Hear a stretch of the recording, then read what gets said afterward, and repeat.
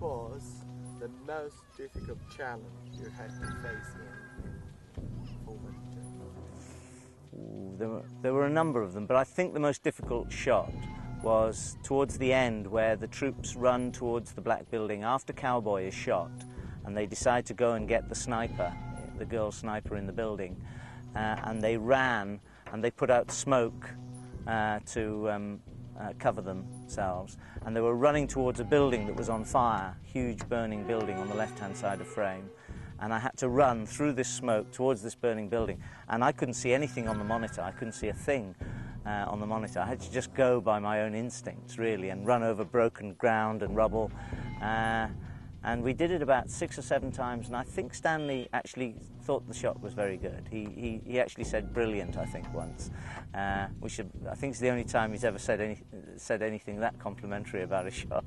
I think Dougie Milson said afterwards he'd worked with him on 4 films, and he's never even said thank you, let alone brilliant. I think was Dougie's comment. But it was a good shot, and it was a hard shot to get.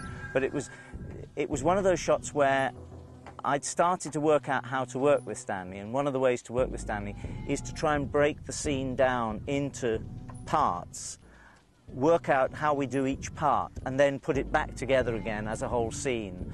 And that was much easier with Stanley. Otherwise, all that happened was you'd run around trying to get the whole scene and not knowing which bits he didn't like, because he'd never tell you anyway which bits he didn't like. He'd just say it didn't work, do it again. And so if you got him to actually say, do you want me to come around the corner before the soldiers or after the soldiers or with the soldiers? And then you say, no, come around with them, that's right, fine, yeah, that works, okay. And then slowly you'd build the whole shot up. And that way it worked very well. If you just let him say, just go off and find the shot for him, then you'd always be wrong. You could never be right that way, even if he hadn't told you what to do.